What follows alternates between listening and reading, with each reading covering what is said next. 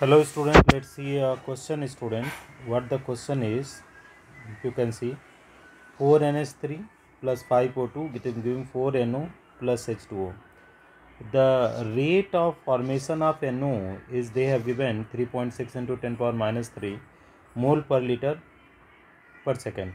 Rate of disappearance of NH3 they are asking and rate of formation of H2O they are asking. So let us see students how can you do solution. This is the 4NH3 is there, plus it is the 5O2 is there. It is going to be giving 4NO plus 6H2O. This is there.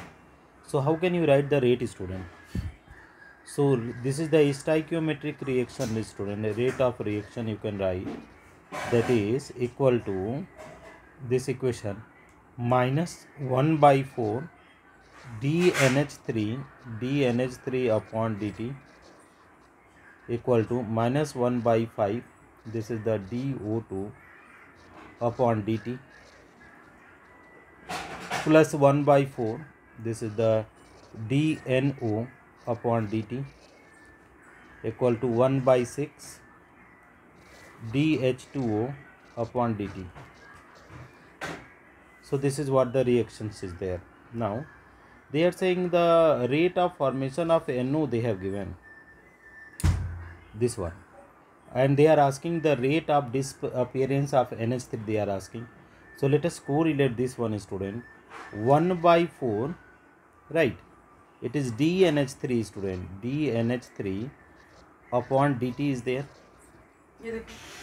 equal to, here is the what is there, 1 by 4 dNO upon dt is there, dNO upon dt. This going to be cancel out student. So dNH3 upon dt is going to be the same student. How much? It will be the 3.6 into 10 power minus 3 mole liter inverse second inverse.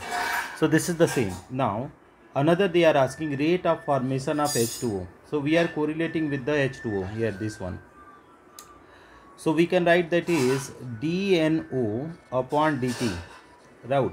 How many student? 1 by 4 times is there equal to 1 by 6 dH2O upon what is there student, dt, right? So if you are calculating dH2O, because they are asking rate of formation of dH2O upon dt is equal to cross multiply student 6 by 4, this is the dNO upon it is going to be what student, dt. So here is 6 by 4 dNO. What will be going to be dNO? They have dNO by dt, they have 3.6 into 10 power minus 3 student. So this is the 0.9 time it will go student, and 5.4 will come into 10 power minus 3. This is what student, mole per liter per second. So this is our required answer student. Very simple if you are solving, but you should know this expression, then only you can be able to solve. Thank you.